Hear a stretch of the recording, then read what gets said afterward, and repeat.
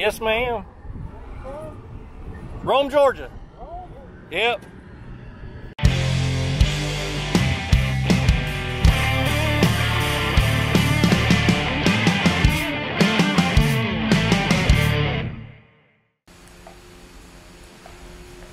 Pretty cool. Every boat starts out like this.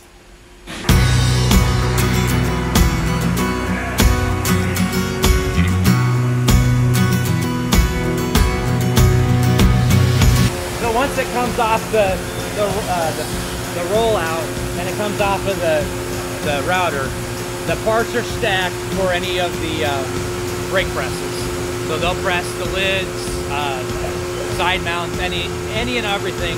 All the parts are built here. We'll run additional parts off of this router as well. This one also will do wood for us. We do wood and our riveted John boats just in the transom. That's it. All of what you're running and any all welded is 100% all aluminum. There's no wood in that boat. So we've got 3 brake presses. We've got one on the other side that'll run these parts and bend them. So they'll take over here. And they'll put any of the bends in them, any of that stuff that you see here where they're making those angles. Basically our welding line.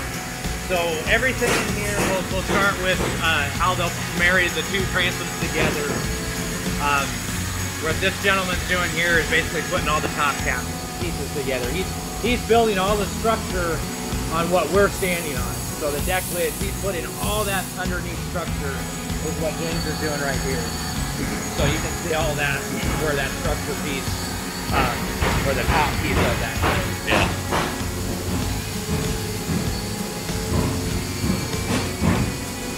So Lee will take the holes. This is where they're jigged out to bring them together. So he'll bring them up, put them on the jig, put them together. He'll put that one piece keel on, and he'll do all that weld there. Right now he's doing transoms. These are the inside structure of our transoms. But when we're running holes, they're upside down. He's doing all that. Once he does that and the shape is there, they'll put it on a roller and they'll go outside and they'll do a water test. They'll fill it with water and do a water test. They find any leaks, they mark that leak, bring it back in, they fix it. Okay. If there's no leaks, then it's tagged to come down the line. So now it starts to go into our jig. And now it's being berthed as the boat. So the structural pieces are all coming together. The gunnel, the transom, the stringer system support for the entire latitude, longitude, all of it. It's done on these jigs. And they're adjustable, so depending on what boat size we're running, they can adjust that jig for that difference of hole.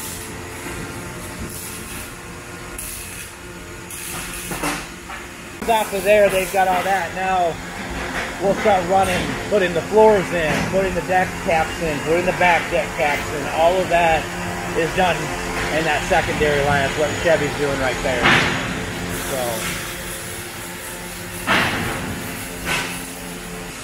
that's a big boat. that's 2072 bay. This is the cap out, is what we call this. He's doing all the finish work on it, so he's actually putting all the side caps and finishing all of that on. He's marrying the top cap, front end piece, all of that with the TIG weld. And when you do some video or what you're doing, I want to get some pictures of his welds. He has been doing this for over 30 years. Drives over 2 hours a day to come to work. What? Pastor full-time as well. This guy is it, man. Oh, that's sick. And I mean, you can look on some of the boxes he does. Yeah. When I got my first boat, I had a friend of mine who was a welding instructor, and he was like, "Oh my God." That's him. Yeah. So yeah, he worked at the local community college. He was yeah. So he's putting all that piece on. He'll weld all that. You can see just. Yeah.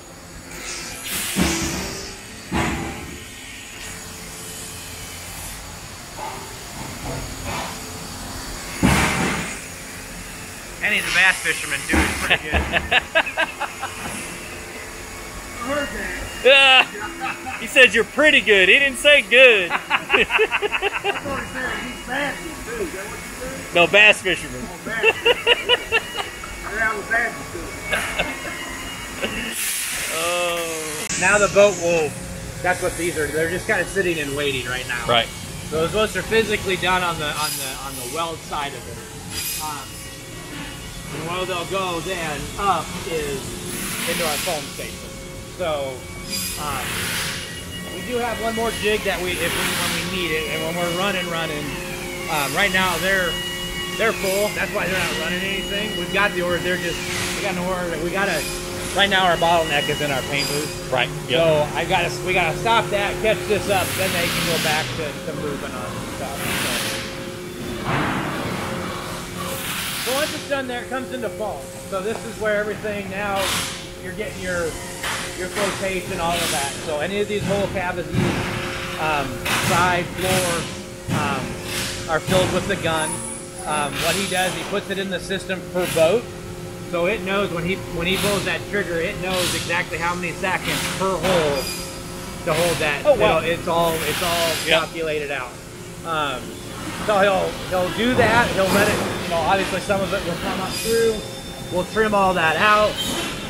Do all of that side of it, and then it goes into waiting to go into prep to be prepped down. So one thing with us with the welded products. You'll see different from our riveted John boats is because we use a urethane paint process, right? The same thing you use in an automobile car. These boats, because when we throw them through they're oily, it's, you got the weld marks with the dirt, and then they'll sand down. So they'll sand down and clean all of the weld marks to flat. They'll go through, we'll see back there if they're running. They basically got to get it all roughed up and clean before they can primer it. But yeah, you can see one after it's been foamed. But there's one of yours. That's just awesome. I don't think people understand how hard it is to do that. Yeah, and just do it that way. Yeah, and make it that nice. That's basically what they're doing now. So they're basically sanding it, trimming down any pieces, burring it out.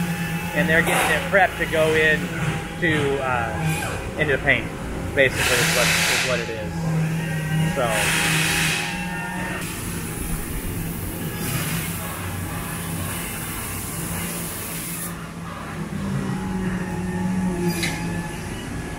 Need for primer. Right. And because there's some welding done just to bring everything together, everything else is riveted, so it's just a matter of them just washing off the dirt, per se, and the oil, and then he can roll it in, he sprays them, it goes in the oven for 20 minutes, it comes out, it's done. So it's a constant revolving. As it's coming. So now we're on a rivet, rivet John line. So behind here, behind this hot works curtain is where they're taking the hull and they're just bringing everything together. They'll stack it. It'll come over here in stacks, and it's basically a bag of Oreos, man. They just pull one.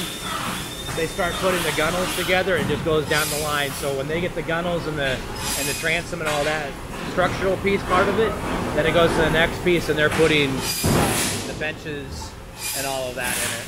And then they'll put the structural pieces in it, and then goes down, and there's one last welding that needs to be done.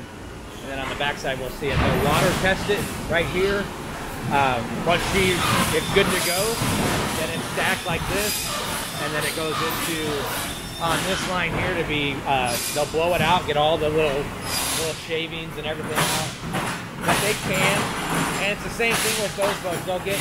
I love it when I get, they didn't clean this boat. I'm like, I can promise you, in finish, they vacuum them out. And as a dealer, I have vacuumed them out. But I said, it's just, shaking down the road. You're going to get into finish. Everything in the fence, that's our crib. That's every part, every piece that goes on any kind of boat that we keep. Our seats, trolling motors, everything is there. When a boat goes through, it's actually kitted out. And the finishing department gets those boxes for that boat per se. It goes in there, so everything they need is already in the boat. They're not having to go back and forth. This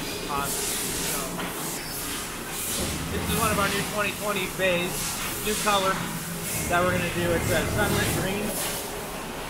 Oh, cool. It looks gray, but it's green. Yeah. And it's got flake in it. So I got there's two new colors that we're going to do on the bays. I'm not doing anything with the bass boats They are gonna get a new decal, but other than that, and it's gonna match what we're doing in Minnesota too. Yeah. That side of it. So back here, when the boats come out of the oven, so one side is the John boats. Right now, you can see that rail, that monorail system. Yeah. The big boats come out of when they go into paint right there. Then the oven's here, the main paint booth is here. They'll paint that, cook it. If it's a two-tone boat, like the like the Bay, or sometimes we'll do those pros in a two-tone color. They'll shoot the first color, bring it out after it bakes, tape it off, pull it back in for the second color, and then bake it, and then she's done. So, camo boats, those are hand stenciled. So we can go around and do it. Yeah, dude. That is cool. Very, sometimes people don't understand the labor on this because it's all hand done. Yeah. So basically that's how we camo a boat.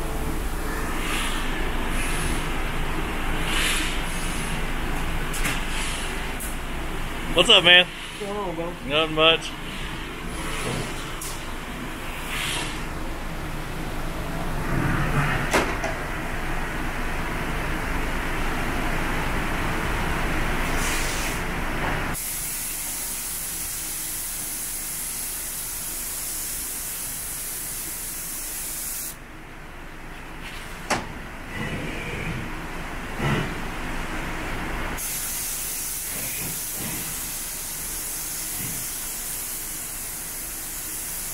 Together from the cabling to the controls, the consoles, the seats, carpet, everything happens here when they build up the. We're starting to rig engines now. So if it's calling for the motor to be rigged, it goes into that section after it's done. They'll pull the motor in, they'll rig it, do all of that. Once that's done, then it goes over here for final inspection, and then it's shrink wrapped. And it's ready to ship out. So then they load on a trailer and there you go. That's new. The shrink wrap? No, put a logo on your shrink wrap. What is going on, guys? As you can see behind me, I'm at Alumacraft. Pretty excited because I'm here to pick up my new boat. Let me show it to you. So here it is. I'm getting the brand new Evinrude G2 115 HO gunmetal gray. They're trying a new vinyl flooring, so they put this new vinyl flooring in it. That's the travel cover that I'm gonna put on here in just a minute. Just a quick little run through is all this is. You got the old Trex. Brand new trailer. Brand new type of tires or wheels. Power pole blades already installed.